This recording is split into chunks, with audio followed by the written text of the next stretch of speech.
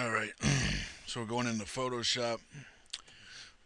Earlier, before I started the recording this, I went out and found a bunch of reference photos for um, our 9mm shells. Sometimes when I have to model something at work, I won't be sure of all the components or exactly what all the components do or dimensions and stuff.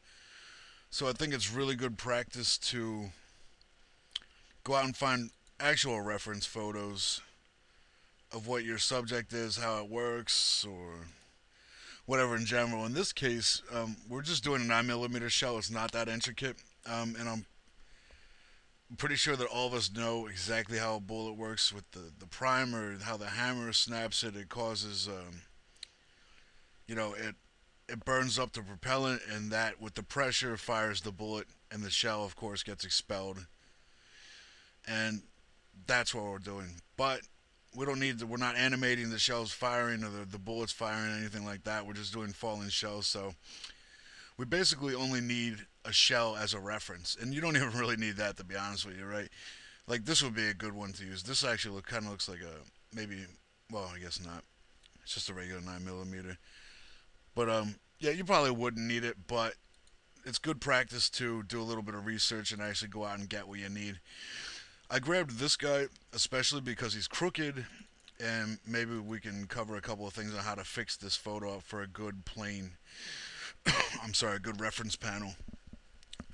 First thing I would do is double click the layer to unlock it, and then I would hit Control T on my keyboard so that I can go into transform, the free transform mode, and rotate it. I would get it till it looks almost vertical, or at least close enough that I can actually go in.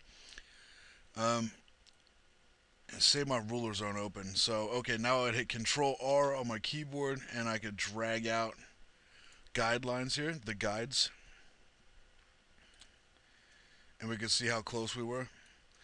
And we're pretty close. That was a good guess. Good eyeing it up. Pretty close, not perfect, but it's gonna be good enough for what we need. And if you do have these things, if you're tired of looking at them, because sometimes I'll get a Photoshop file from like one of our designers at work or whatever it might be, and it's got like, I shit you not, like 50 or 60 of these little irritating blue guidelines. And a good way to get rid of that right away, and it doesn't get rid of it permanently, is you just hit Control H, and it stands for hide. It hides all the visual extras.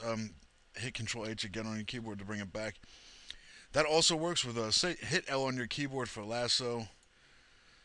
That also will hide that. Control H again, and Control H again. Okay, so we have that down. Deselect, and we have this close enough to vertical. We're not going to tamper with it anymore. And what I want to do now, to actually permanently get rid of these guides, you can go to View and Clear Guides. And I'm going to get rid of the blue. So what we want to do is select by color range. This will be easy. You see that this is a fall off field.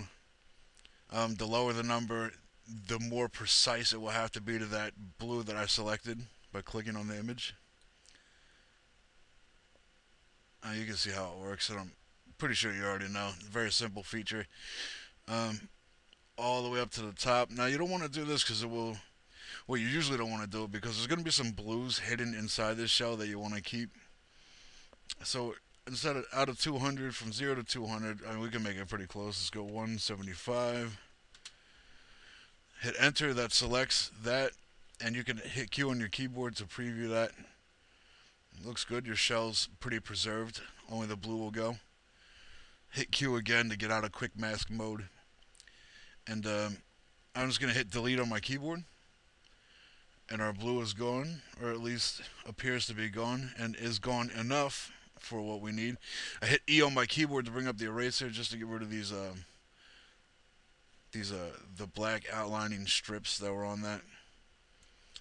And I'm going to hit C on my keyboard for the crop tool. That's what it's called. And again, you want to get close to this. You don't have to be on top of it. And again, it doesn't have to be perfect. Just get it kind of close.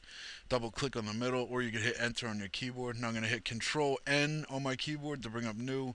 500 by 500 will be sufficient. How do we know it will be sufficient? Because if we go to our image here, you can hold down Alt Control I, and it will give us the dimensions of our current photo. So we see it's only 122 by 221. Therefore, if we hit Control N for new, 500 by 500 will definitely encompass the whole thing and leave us room. Now, the reason I'm doing this next step is to make it an even 500 by 500 pixels. So otherwise I have to go through one extra step, and it's not even a big deal. It's just I'm a little lazy, and I'm stuck in my lazy man ways. V on my keyboard for the move tool, and I'm just going to drag that onto here. Again, I'm going to bring up guides.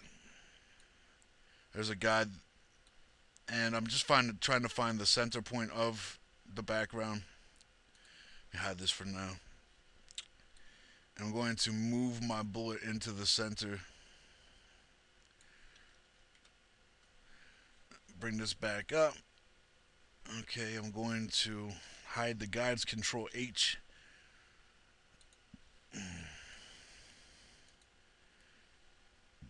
Excuse me. Shift F5. Foreground color fill. It fills your foreground color, that's obvious. Wrong layer. Make sure it's your background layer. Shift F5.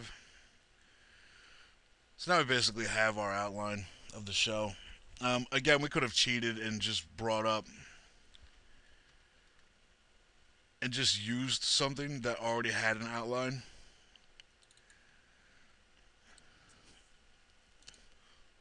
I'm not going to save this.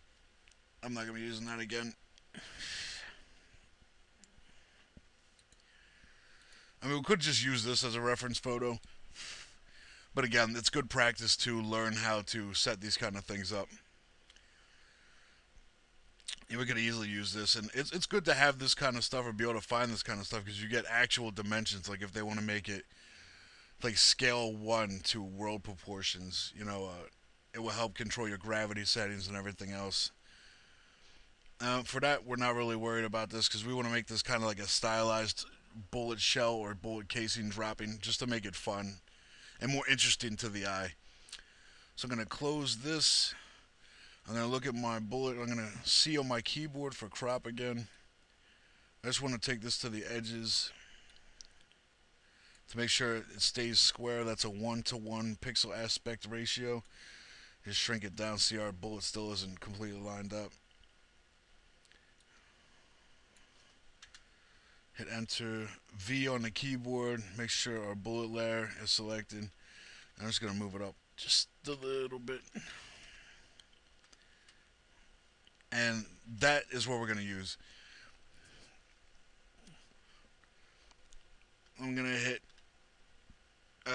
Control S for save. I already have a version of it saved here.